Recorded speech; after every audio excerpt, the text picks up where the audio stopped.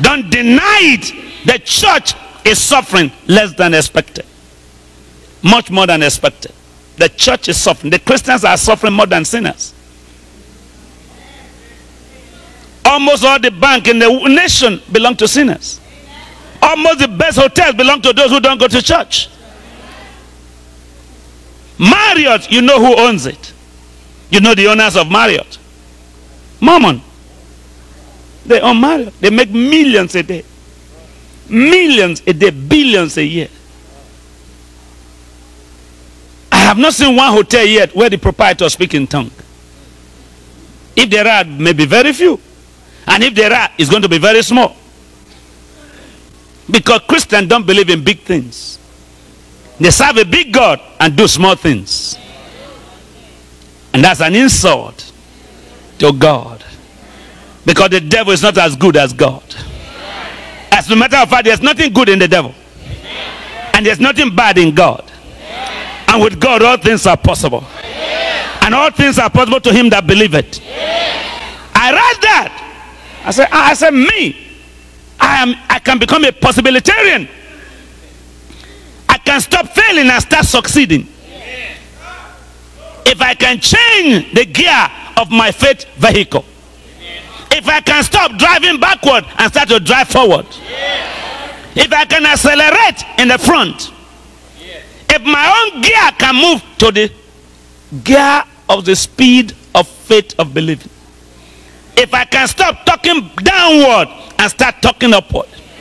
If I can start to say the good thing and not the bad things anymore. If I can stop singing poor songs and begin to sing faith songs.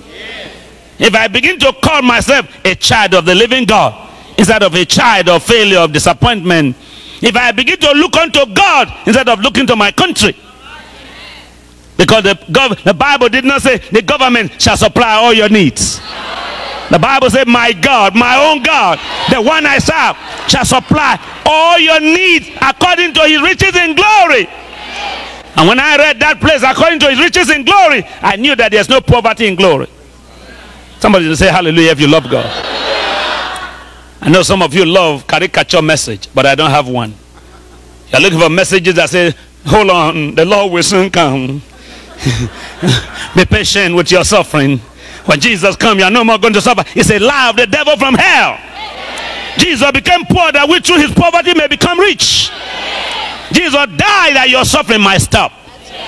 Jesus became the one that paid price for my sickness and disease and sin. And many times we have accepted the God that forgives sin. We forget and we refuse to accept the God that blesses people. And when we see somebody prosperous in Christianity, you begin to think, is he still a Christian? As if the symbol of righteousness is iniquity and setback. The sign of holiness is not poverty. As a matter of fact, poverty is a disgrace to God. Because God's word said in 3 John 2, I wish above all things that thou, say me, may prosper, be in health, even as my soul prospereth. Somebody shout hallelujah. Don't only prosper in soul, prosper in spirit, prosper in job, prosper at home, prosper in business, prosper in town, prosper everywhere, prosper in the name of Jesus, prosper.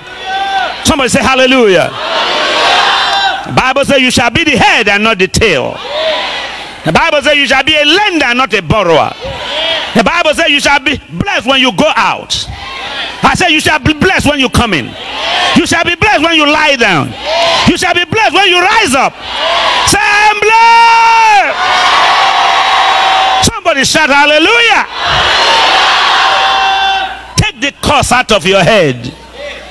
Remove the curse from your head. Stop only liking bad things.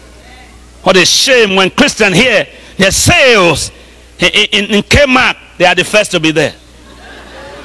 Sales, J.C. Penney, they are the first to be there. Sales in any mall, Christians are the first to be there. Why? They don't believe they deserve good things. They are only qualified. They are poverty oriented. They have been taught the poorer they are, the nearer they are to God. Whereas poverty is a disgrace to God. How can your heavenly Father have everything and you have nothing? How can your God be Alpha and Omega and you are nothing? How can your God say, the silver am I, the gold am I, the 1,000 cattle on the hilltop and the hill where the cattle is standing belong to my God? And you have nothing on earth. It's a trick of the devil for you to think the poorer you are, the holier you become. That's not true. I say that's not true. Say hallelujah. Hallelujah. Just eat the word. When I preach it, you swallow it. When I preach it, you swallow it. If you love the Lord, wave your hand. Say, I love you, Jesus. Say, I love you, Jesus. Somebody say hallelujah. Hallelujah. So I read this scripture, and then one day I read the book of Revelation. Behold, I set before thee an open door. And he said, no man can shut it. So I said to myself, what can I do if I know I wouldn't fail? What could you do if you know you couldn't fail? What could you do if you know you couldn't fail? How many miles can you go if you know there's money to go there? How many houses can you build if you know God will provide you the money? I began to ask myself, Idahosa, what could you do if you knew you couldn't fail? And God said, all things. Somebody say, all things. All things. So when preachers come to me in Africa and say, bro, things are very down, there's no money here, I say, I wish your God and my God were the same. Because if the God that I serve is the one you serve, with my own God, all things are possible. If the God that I know is the one you know, you are the head and not the tail. You are blessed and not cursed. And guess what? I began to teach my people to cancel the curse out of their head. Because Galatians 3:13 says, Christ has redeemed us from the curse of the law. Say, I'm redeemed. I'm redeemed. There's no Christian that's under the bondage of the enslavement that the devil tried to put you in. If you believe that silver belongs to God, God doesn't use silver. If you believe that gold belongs to God, God doesn't use gold. If you believe that 1,000 cattle on the hilltop belong to Heavenly Father, God does not eat beef. So who does he have all these things for? Say me. Me. Somebody say me. Me. Say I. We have been so talked out of blessing that the only good song we know how to sing is suffering song. We have been so oriented by sinners to believe that we have no right to have access to our Father's treasure. And Jesus said, I give you the keys of the kingdom. And many of you have key, but you don't know where the door is. So you are living in hunger and starvation and nakedness. And you hearing me here in Nigeria, and you hearing me anywhere, you are hearing me in Africa now or in England, your suffering would have been gone long ago if you believe what I'm saying tonight, that your Heavenly Father owns everything. The earth is the Lord and the fullness thereof. The earth is the Lord and the fullness thereof. The money in this bank, in this world, come from your Heavenly Father. Government is not the owner of everything. God is the owner of everything. So what did I do? The first thing I did was to take my name out of the list of those who are cursed. Amen. Somebody didn't hear me. I removed my name from the list of those who were cursed. I took my name out of the list of those who are not prospering. And the Bible says, be it unto you according to your faith. So I said to myself, from now my faith is that I'm good. Say, I'm good. I'm good. I'm on top. I'm not at the bottom. I'm the head. Not the tail. I'm in the front. Not at the back. I am blessed. I'm not cursed. The Lord is my shepherd. That's all I need. Say hallelujah. Say hallelujah. I, who was the president of Poverty Associates, I removed my name. I, who was the chairman of Have Nothing Incorporated, I removed my name. I, who was the chief of all sinners, I took my name away. And I said, God, whatever faith it takes to be well, I'm going to be well. Amen. Whatever faith it takes to bless the poor, I am not going to be the poor, I'm going to be the one blessing the poor. Then I heard that the righteous shall flourish. So I said, God, I am tired of having little things. I want to flourish. Amen. And the Lord said, if you hold me and I hold you, you will flourish. Amen. So for 32 years now, I grabbed God's trouser. And for the last 17 years, I refused to let him go. And I began to believe that my God is not as small as the government. Amen. Amen. My God is not as small as the biggest bank in the world. Amen. With bank, many things cannot be done. But with my God, all things are possible. Yeah. Somebody say hallelujah. Yeah. And I began to learn lessons on how to live righteous life. On how to make Christ the strength of my life. And I began to learn the lesson that Paul learned when Paul said, it is no longer I that liveth, but Christ that liveth in me. Hallelujah. Somebody say hallelujah. Hallelujah. I began to take God to my street people. I began to take this God I'm talking to you about tonight to the blind, and they began to see. Amen. To the lame, and they began to walk. Amen. To the deaf, and they began to hear. Amen. To the weak, and they became strong. Yeah. To the downtrodden, and God began to lift them up. Yeah. Then the day I read, the Lord is the lifter of my head. Yeah. He is the lifter of my head. Yeah. God is the lifter of my head. Yeah. I said, God is the lifter of my head. Yeah. I began to sing a new song. I began to tell myself, the things that are impossible with men is possible with God. Yeah. For with God, nothing shall be impossible. Yeah. I began to think right. I began to wish myself good. No matter what you wish me, I wish myself good. Amen.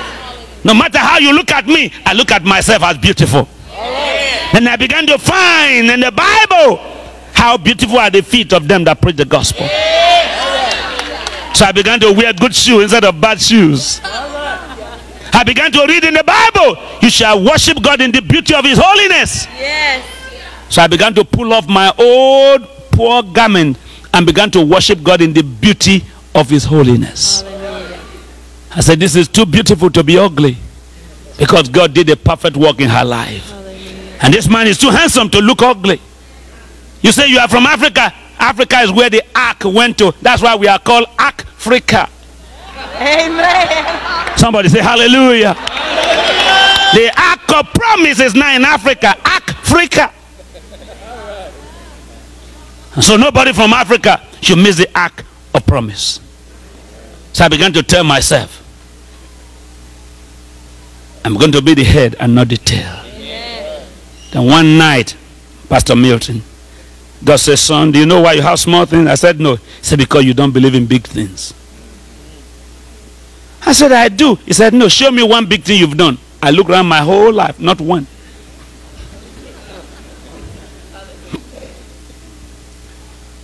Then I read this scripture I want to read to you tonight. Are you ready for it? Amen. Ephesians 3.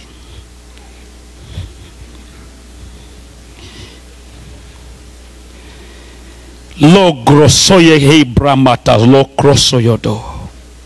Lemoro boha parasaye hekele bando mohi prosoyododo. Ephesians 3.